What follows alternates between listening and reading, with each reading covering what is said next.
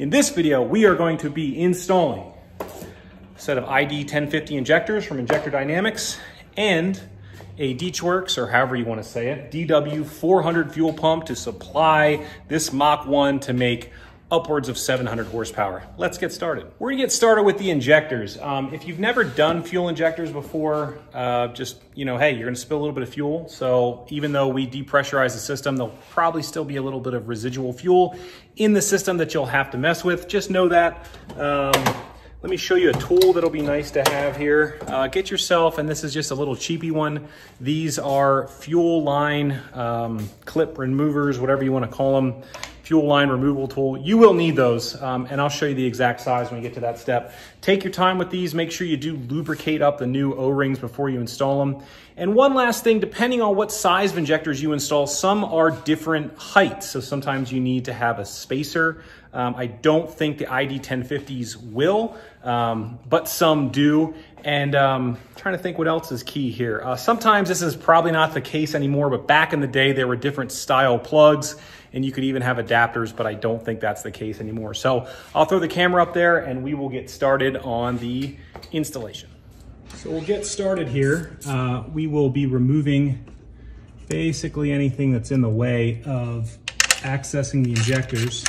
Now you could do this kind of stuff with power tools, but I don't know. Sometimes you run the risk of breaking things. I've actually done it before, breaking stuff loose on this car where they used a bunch of Loctite from the factory and my impact cracked the bolt. So I'm just gonna take our time here, pull all this stuff off and go slowly.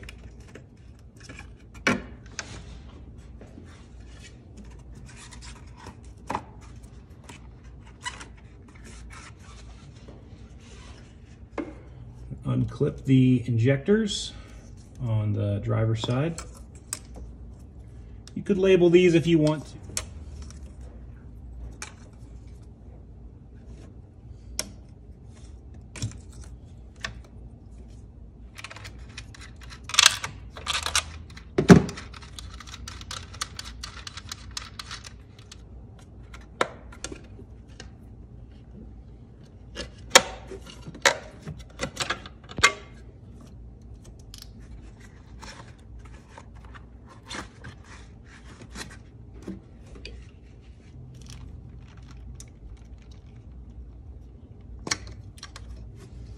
Little bit less room on this side.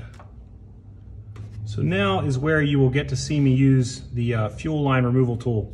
The trick here is to find the one that fits over the tightest.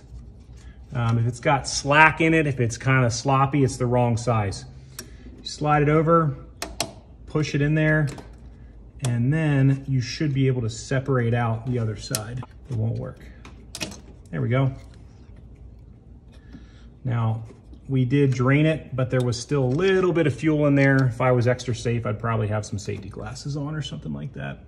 Now's a good time to look around and make sure there's nothing else that's holding it down. Obviously, on the other side, we've got to disconnect some things too.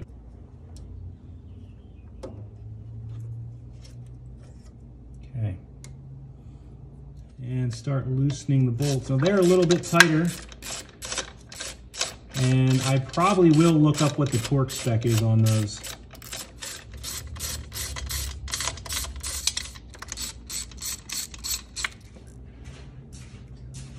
You want to make sure you break all of the O-rings loose before you try to pop it up out of there so you don't start dropping stuff.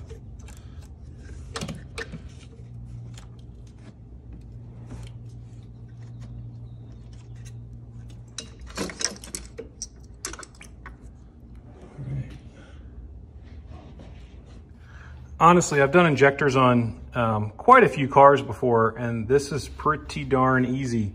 I love the way that the injectors clip in up top here to the rail. Kind of holds everything in place. Again, shouldn't see anything too weird. Sometimes in older cars, it's not uncommon to see some crap around the O-rings. Things tends to fall in there. We'll take a flashlight, shine in, and make sure that that seating surface where this bottom O-ring goes into the manifold is nice and clean before we reinstall it. As you can see, even with 4,000 miles on it, you get a lot of crud. And unfortunately, there's not really a great way to clean that without knocking stuff down into the motor. So we'll have to decide what we want to do there. But as you can see, just road grime and everything gets down in there. We might take a rag, and helps if you can see where I'm pointing, and just try and wipe some of that out. We don't want to knock a bunch of stuff down into the intake though. So I'll throw the time lapse on. You'll see me pop these clips off. You should just be able to spread them with your fingers and pop them off. And then we'll install one by one, making sure everything gets nice and seated in there. You'll probably also see me take some engine oil and just put a little bit around the O-rings, just so it slides nice and easy in there. Don't go crazy with the oil, but also don't worry. It's gonna be totally fine. You're just lubricating that O-ring a little bit. You could use probably Vaseline or whatever else really.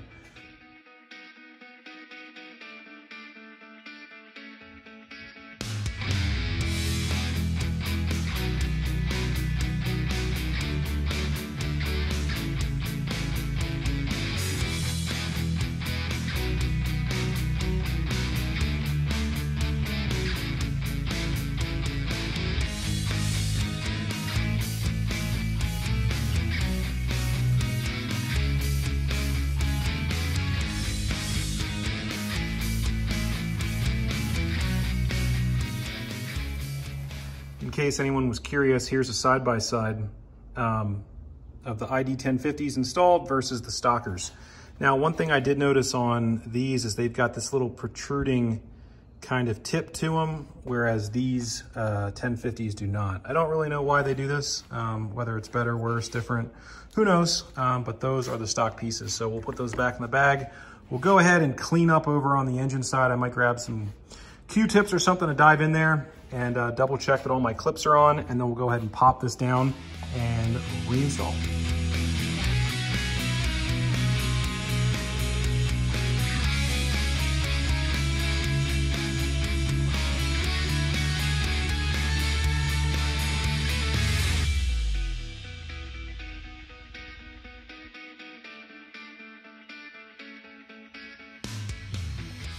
So fun fact, I've actually never installed a fuel pump like this in the car before. I've done Holley EFI setups where I had a brand new tank.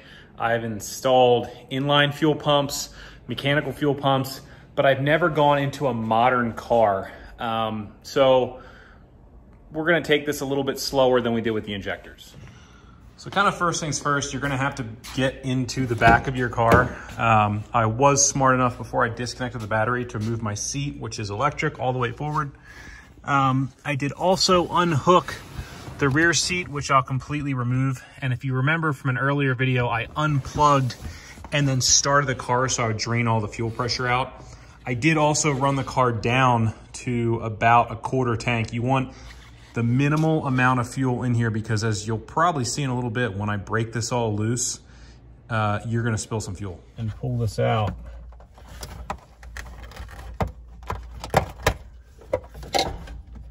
There we go.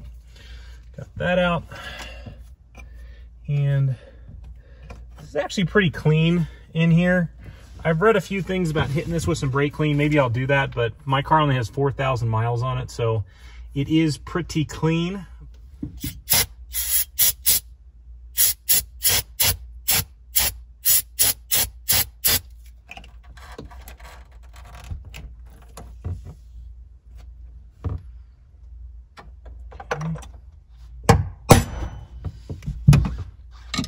That's what it took.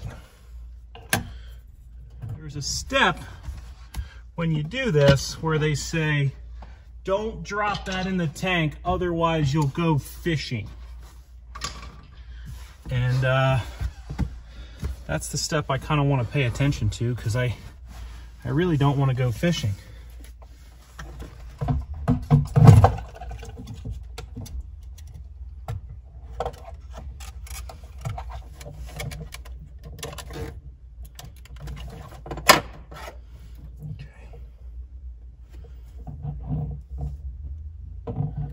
So that is definitely the part they recommend you don't lose.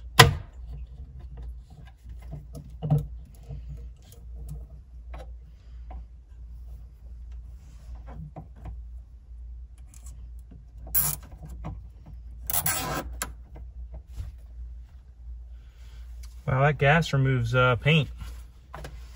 That's good to know. Just taking the paint right off here. Imagine if I would have had a full tank, Jesus. Okay, so I just poured out all the extra fuel that was in there. At this point, I'm gonna try and take some pictures so I can kind of get a good idea of how everything was lined up.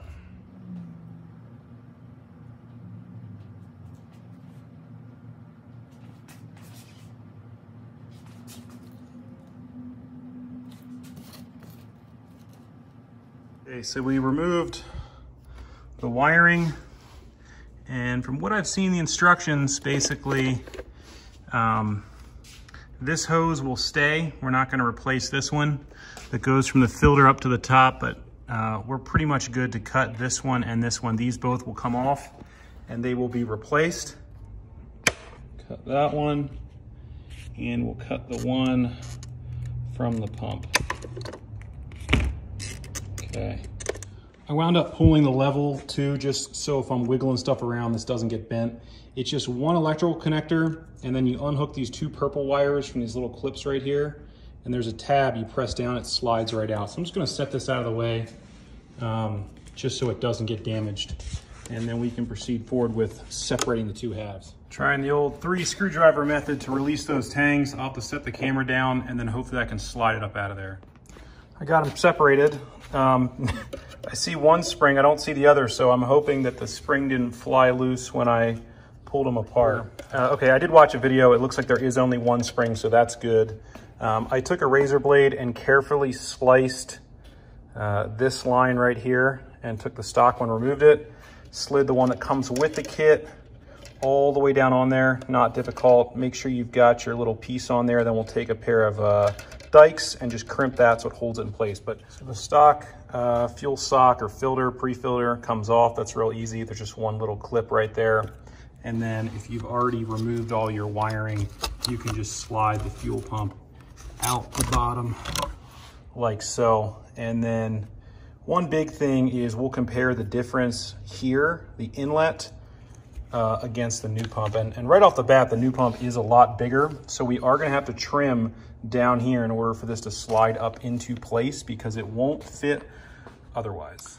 So on my right side, we've got the DW400, and then look at that tiny little hole. So if you compare, you can see that's, I mean, it's way bigger on the DW400. It's gonna suck in a lot more fuel, which is just another reason why, of course, you don't wanna run these things low on fuel.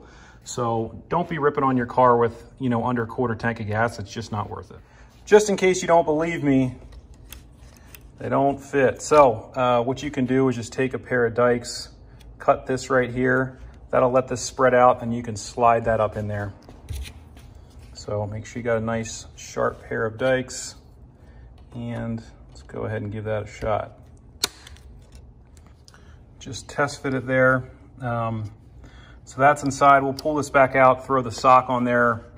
And again, I remember from before that we had the electrical connector pointing towards that line. So that's going to be the orientation, which means we'll need to have the sock like so. Got our sock on there. That one definitely takes a little bit of elbow grease. Just take your time, don't force it. I may go ahead and install these clamps while I already have the pump off, so I'm not trying to wrestle it while it's in there, and I'll just feed them through the top.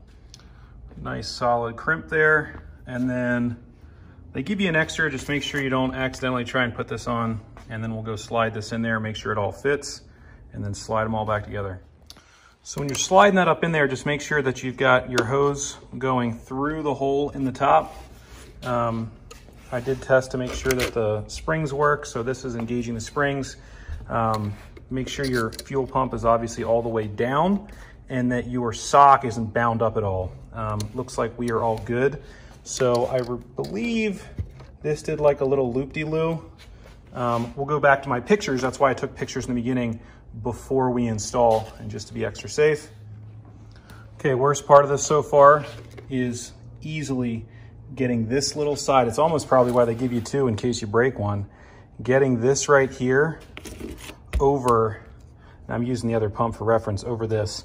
So what I did was I use something like this to try and stretch it out a little bit. I even put a little heat to this to try and get some of that heat, not too hot, but just to transfer over to the hose. And then I carefully used a pair of needle nose and like just got it down on there. Take your time because I could see how you could easily break that. Don't forget to reattach your ground wire. And when you do that, I kind of like the idea of just putting a little kink in it.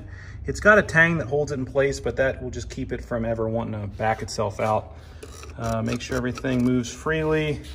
All your lines look clean and out of the way. And you should be good to reassemble this thing. I almost forgot, don't forget to install your float. Make sure it clicks up into place, the wiring harness goes in, and your wires are nice and out of the way. I am pouring with sweat, and it was really hot. It's 100 degrees in there with all those fumes. I need to step out of the garage. I did not film the last little bit, but I got it all put back in there. Make sure if you disconnected your fuel pump to depressurize the system, you hook that back up.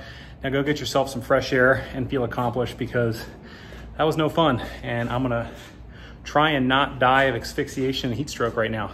Thanks for watching, guys. See you next time.